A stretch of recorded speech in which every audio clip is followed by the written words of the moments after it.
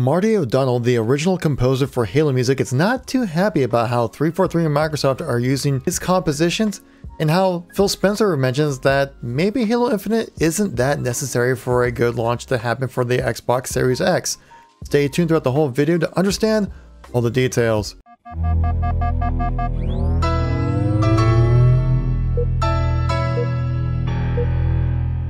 How's it going, everybody? It's Kevin here once again, giving you some more Halo information, news, and all that awesome stuff, guys. If you like these kind of videos, make sure to tap that like button. Lets me know you want to see some more content like this, and it greatly helps out the video and channel so more people get the chance to stay in the know with everything going on with Halo. So we have two bits of news for you guys today, both relating to Halo Infinite in some way or another. We're going to start talking about what's going on with Marty O'Donnell and his recent issues that he's had on Twitter with 343 and Microsoft's use of Halo music.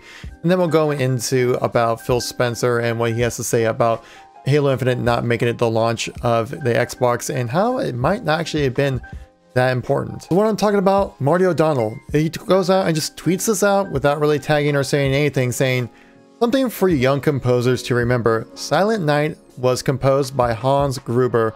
I was inspired by it and made a new piano arrangement. It would be unethical to claim to be the composer of this new piece, even if I changed the name to Through the Silent Night. Essentially what Marty is talking about right here is he's saying that how Halo is still continuing to use some of the same music that he created, but not really give him any credit within that source. If you guys remember, Halo recently posted up on back in August one of the new songs for their soundtrack called Through the Trees, which is kind of a play off of the previous work that Marty O'Donnell did called A Walk in the Woods. Now the version of Through the Trees in Halo Infinite does use some of the parts Marty O'Donnell used as kind of a motif for the song, but they definitely expanded on it. And I think they even used a different key and just had a totally different kind of feel when it comes to the Through the Trees in Halo Infinite compared to A Walk in the Woods in Combat Evolved. Here's some quick side-by-side audio comparisons so you guys can make out the distinctions for yourself.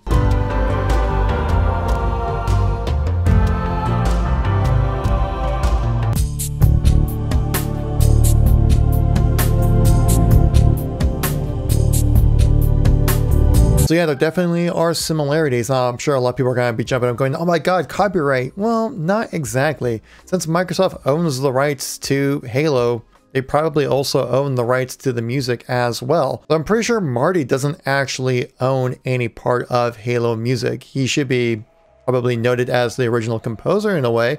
I can kind of agree with that, though I wouldn't say it's like legally necessary for that whole situation. I mean, this could be an issue if you credit Marty O'Donnell as the original composer or credit him in some way that probably would entitle him to get some form of royalties, which I'm sure Microsoft is not trying to pay more for the property that they already own. But I think Marty O'Donnell should get the credit that he deserves for the original composition of this song. I think so. I mean, it would make sense. Ethically, I would think it would make sense.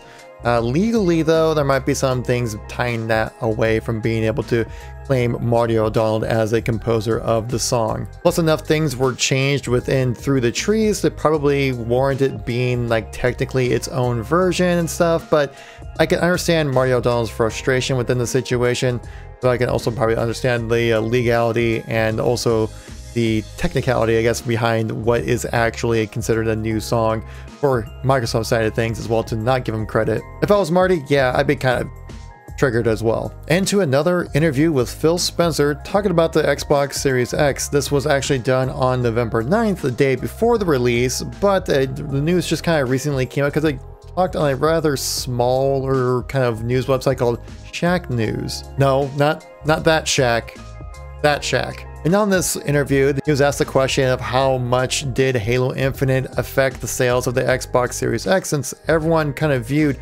Halo Infinite to be the console seller game, but now obviously having the game being delayed, not meeting the release of the console, did that actually affect the sales?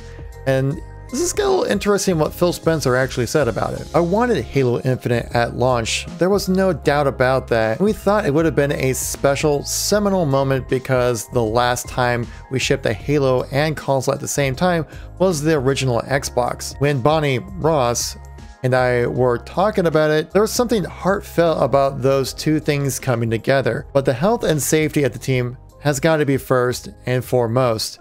And then the quality of the game. Those things have to win over anything else. Phil Spencer continues on saying, "We see that our pre-orders sold within hours, and that's true of the competition as well. There's a high demand for gaming consoles right now, and we're both going to build as many as we can." So I think the possibility of Halo Infinite launching besides Xbox was more of a brand and heartfelt moment for us than it was critical to the launch. In fact, you could argue that Holiday 2021 from a lineup is probably more important because from a competitive standpoint, both consoles, knock on wood, will have supply, so there will be demand constraint rather than a supply constraint in the next year. So this is rather interesting because I think this is the second time within interviews that Phil Spencer has mentioned the competition of a Holiday 2021 and Halo Infinite together. Could he possibly be alluding that the game is most likely going to release in the fall of 2021? If so, as a Halo fan and a content creator, that has me a little bit concerned because I'm really excited for this game. I know a lot of people are, but we also want to make sure this game comes out guns a-blazing. And apparently, according to Phil Spencer, their pre-orders sold out. They don't need like a super great launch lineup when it comes to the games. I think maybe just because they've built up such a great backlog of already awesome games that you can play right now on your consoles and on your PCs, that being able to have such a great performance upgrade of like 120 FPS, 4K resolution and things like that, those are legitimate upgrades that would make people want to buy the console just for that itself.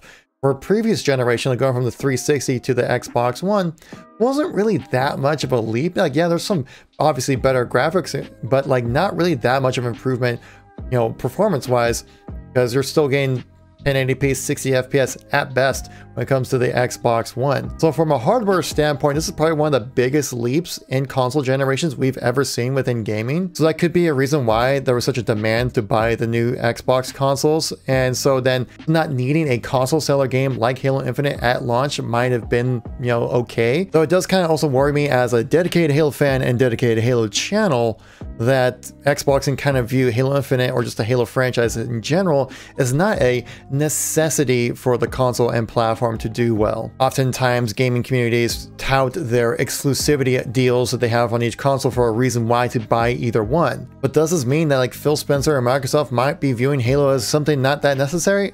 No, I think they still view it as probably their main shooter that they have. Obviously, having exclusives on your platform will help give people reasons to buy that one over another one. Though only time will tell. We do know Sketch did mention about we will have a news update when it comes to Halo Infinite, a high level, put in quotations there, update about Halo Infinite coming in the next few weeks, so we might get a better understanding of when we could expect to see some more Halo Infinite content coming our way. It sounds like after the holidays is when we'll start seeing that marketing ramp up and promotional materials going out more often after the holiday season. I think right now they're still just kind of working on things internally, rescoping everything within the game to make sure they can meet the deadlines that they would want to meet and put in the content that absolutely needs to be in the game. But how do you guys feel about Marty O'Donnell not getting what is due to him, essentially? I mean, I think that's kind of part of the business, though I do feel like he should get some kind of credit. And also with Phil Spencer kind of mentioning again about a potential Holiday 2021 release for Halo Infinite. Kind of concerning as me as a Halo fan, but if it makes the game better, I'm willing to wait. It's hard, but I'll do it. Thanks so much for watching, guys. I greatly appreciate it. Check out the videos on the screen right here if you missed any content from me recently. I'll catch you all in the next video. Peace out.